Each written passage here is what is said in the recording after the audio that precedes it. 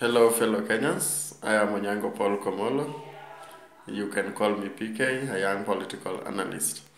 I want to comment about the latest political happenings in our great nation in terms of the two leading presidential aspirants, that is His Excellency William Samoei Ruto and the Right Honorable Raila Amolo Odinga.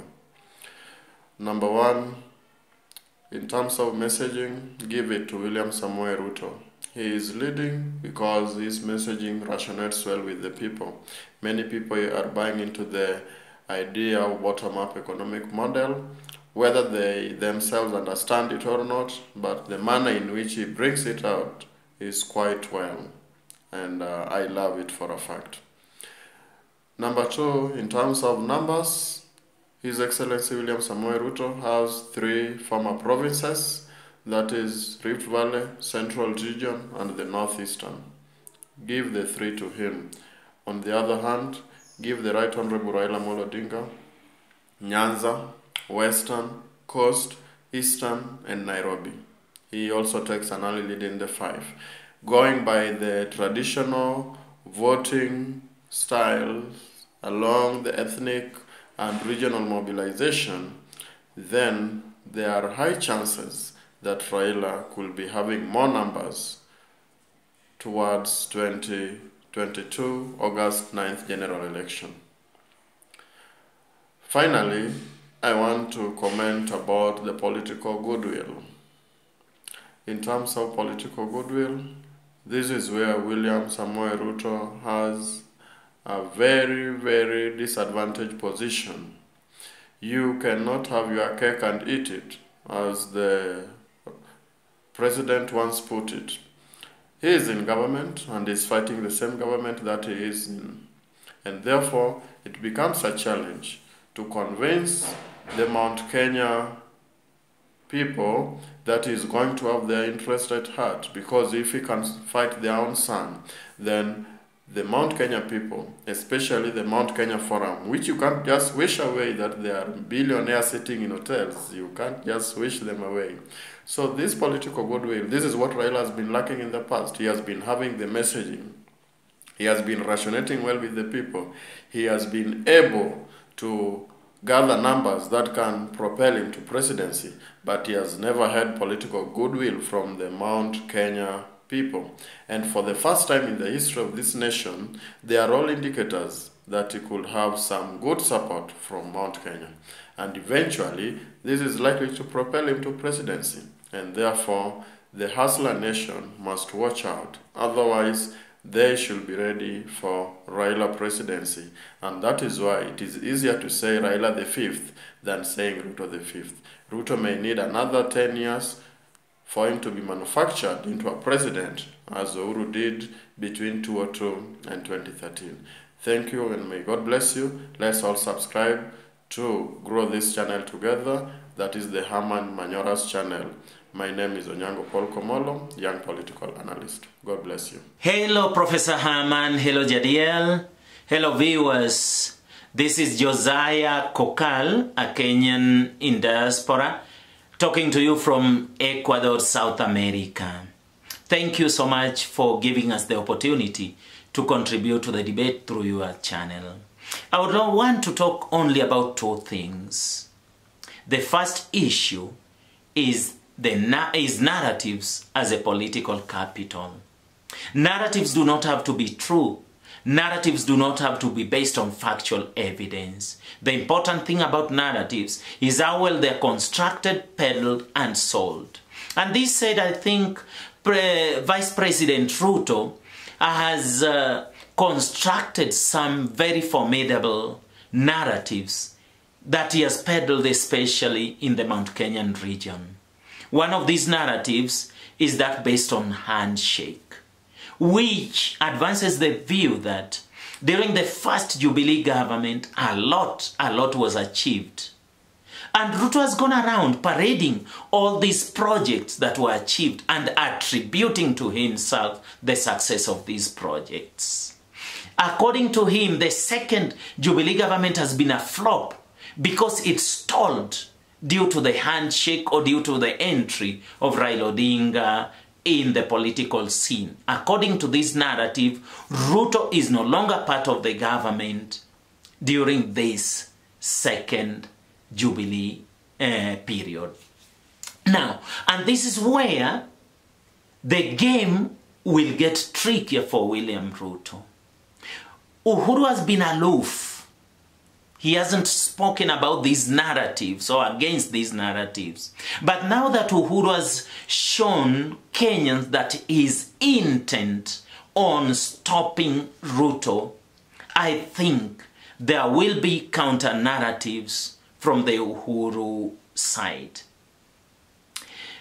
And I think this will resonate well because they'll be accompanied by evidence, by parading all those projects that have been achieved during the second Jubilee government.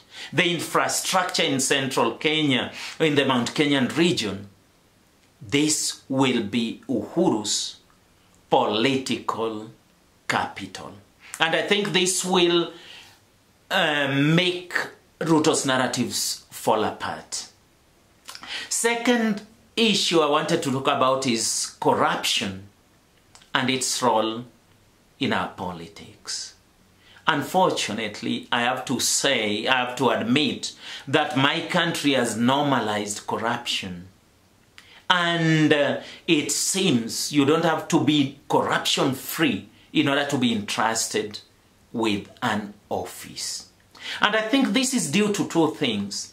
First of all, corruption narratives seem to emerge stronger during campaign seasons.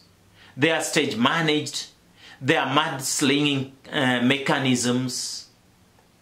And in the public view, I think corruption cases are just political narratives. This has been the case of Kimwarer, Aror Dam issues, the COVID millionaires.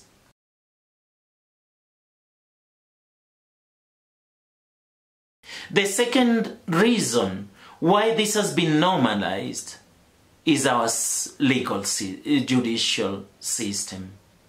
If it's true that Rotich fell as a minister due to these Aror and Kimwarer Dam issues, but the cases built against him never succeeded, or we don't know what happened.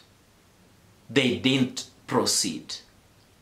And this only contributes to fuel the political narrative theory. And so many other cases I think we could cite in this sense.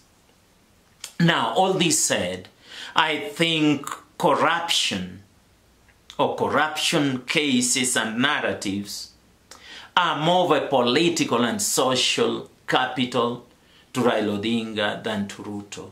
Ruto has been adversely mentioned many and many a time.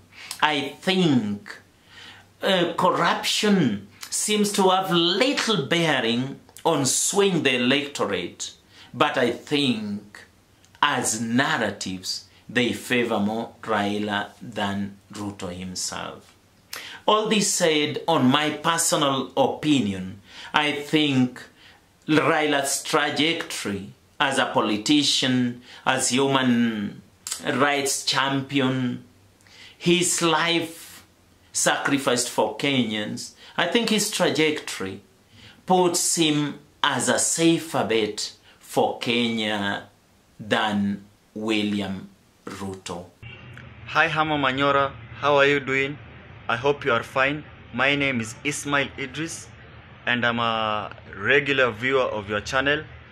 Yeah, and I subscribe to your channel too. So I want to elaborate on why I honestly think Raila Amolo Odinga will become the next president of Kenya come 2022, and my opinion is entirely subjective. Without wasting time, let me get into the ideas. And number one is numbers. So I will tackle this question of numbers through the lens of traditional audience. Now, traditional audience in political science means that they constitute a group of followers who actually vote for a particular candidate throughout the electioneering period, and they never change their allegiance to that kind of person. Now, in 1997, Raila Amolo Odinga came third with a total vote of 667,000 followers. I choose to call them followers because they are actually followers. And in 2007, Raila Amolo Odinga came third with 4.3 million. 2013, he came second again with 5.3 million votes. And in 2017, he came second again with 6.8 million. Now the thing here is, you can see Raila Amolo Odinga's following actually goes up. It doesn't go down. It is very difficult, or it is very rare for any type of politician to maintain that kind of consistency every election throughout. Now, the rationality of why Raila Amolo Odinga has this kind of numbers, I came to find out, is because he has been campaigning in each and every part of Kenya. It creates what we call familiarity. Now, familiarity is when the people in the ground actually become familiar with you. Why? Because you are there like all the time. Even now, when the elections, we arrive to the election period, people will actually remember the guy who actually has visited them most of the time, and they will tend to vote for that kind of person. Now, to be fair to Ruto, he doesn't have that kind of numbers, although he's trying very hard to create a perception that he has the numbers, and he's trying to do this kind of, or to achieve this perception by engineering exodus from Jubilee Party to his party.